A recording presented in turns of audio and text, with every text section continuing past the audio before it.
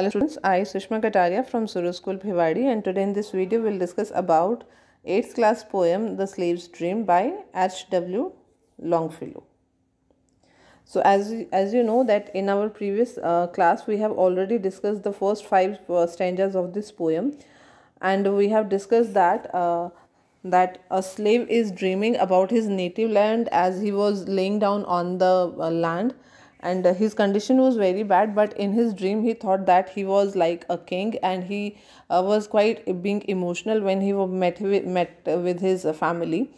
And he in his dream he saw that he was moving, he was going for some kind of war, and in what kind of things he saw in his during his way. So in this stanza we will learn this. Okay. So at night he heard the lion roar, the hyenas scream, and the river hoarse as he crushed the reeds beside some hidden stream. And it passed like a glorious roll of drum through the triumph of his dream. So in this, when he was going for a war condition, he all these things he saw in his dream.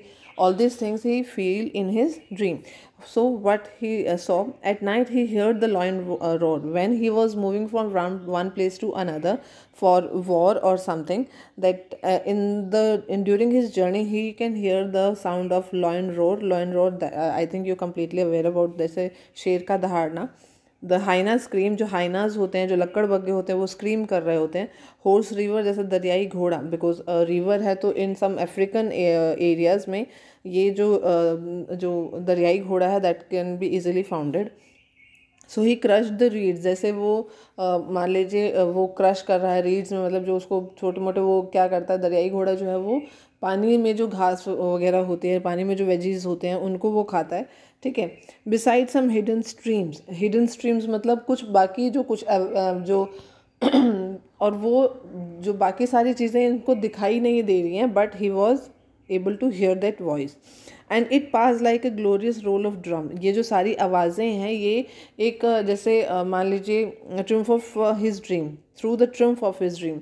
और ऐसा लग रहा है कि उसका जो सपना है वो जीत का सपना है, और वो सारी आवाज़ें जो हैं वो एक ग्लोरियस ड्रम की तरह बज रही हैं. यानी कि जब वो when the slaves was laying down on the land, he can hear that kind of sound in his dream that as it was a glorious sound. जैसे कि जीत के बाद की जो आवाज़ें होती हैं वैसी आवाज़ें उसको सुनाई दे रही है, और ये सारी आवाज़ें एक ड्रम की तरह उसके कानों में बज रही हैं.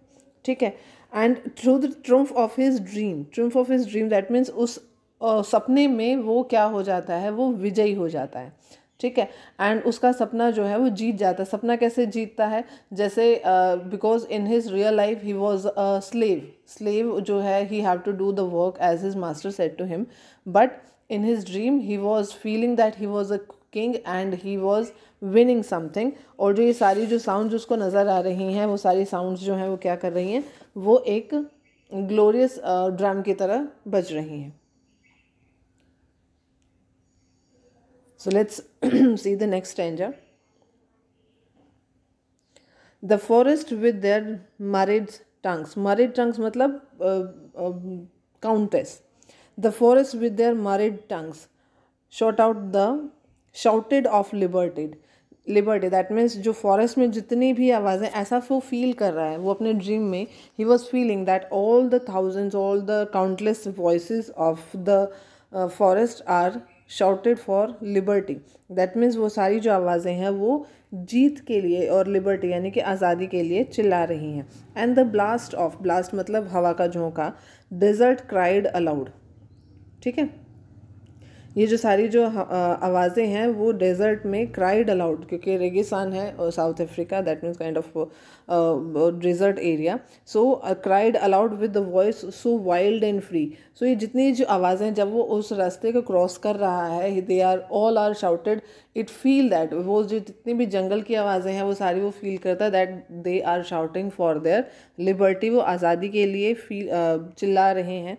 And the flow of wind, जो ब्लास्ट ऑफ डेजर्ट है, जो फ्लो ऑफ विंड है वो also, they are also cried, cried में देखो स्क्रीम करना, चिल्लाना, वो ऑल्सो चिल्ला रहे हैं अपने आवाज़ में, जो कि they want, they are being so wild and free, वो उनकी आवाज़ जो है वो कैसी है, बहुत ही ज़्यादा वाइल्ड है.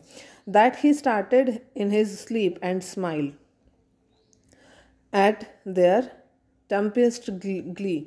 टम्पियस्ट ग्ली का मतलब होता है full of every strong emotions.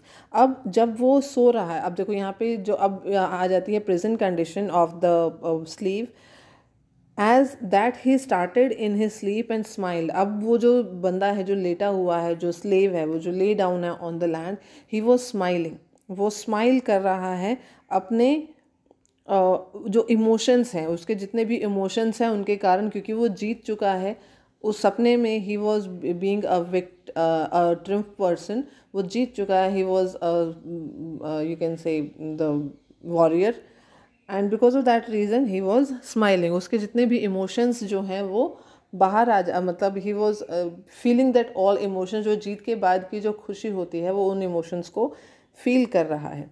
ठीक है. टेम्पियस Glee, that means emotions, strong emotions. Okay.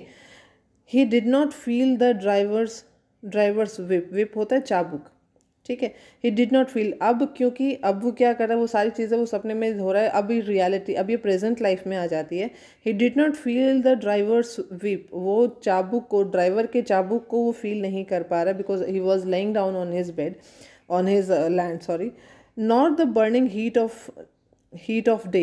अब वो, क्योंकि अब देखो दिन की गर्मी दिखाई है कि दिन के गर्मी में वो ज़मीन पर लेटा हुआ है, ना तो उसको गर्मी फील हो रही है दिन की, ना ही उसको चाबुक की मार जो है वो फील हो रही है.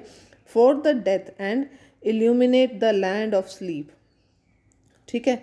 Because he was died. उस डेथ ने क्या किया है, उसके लैंड ऑफ स्लीप को इल्यूमिनेट कर दिया, मतलब लिट अप कर दिया, उसके मतलब उसकी जो आत्मा है उसको उजागर कर दिया है, फ्री कर दिया है उस बॉडी से. डेथ ने लिट अप, इल्यूमिनेट का मतलब आप इसको ले सकते हो लैंड ऑफ स्लीप में, उस ज़मीन से, उस लैंड ऑफ स्लीप से, उस लैंड ऑफ जो स्लीपिंग कंडीशन है उससे उसने, उसकी डेथ ने क्या कर दिया, उसकी आत्मा को फ्री कर दिया है, लिट अप कर दिया है, उजागर कर दिया है. एंड हिज लाइफलेस बॉडी ले, उसकी जो लाइफलेस बॉडी है वो लेटी हुई है. अ वॉर्न आउट फेटर, फेटर होता है चेन. ठीक है. फिर worn out Fetter, worn out मतलब जो एक लोहे की जंग लगी जो फेटर, फेटर मतलब होता है chain. That the soul had broken and thrown away.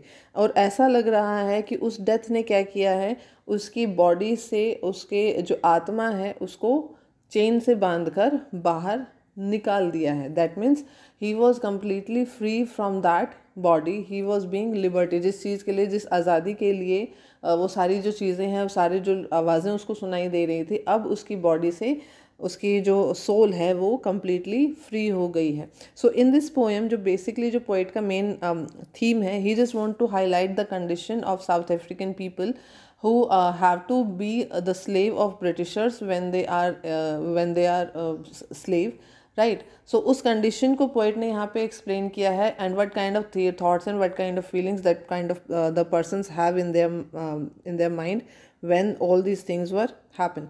So this is all in this poem. I hope you completely understand it.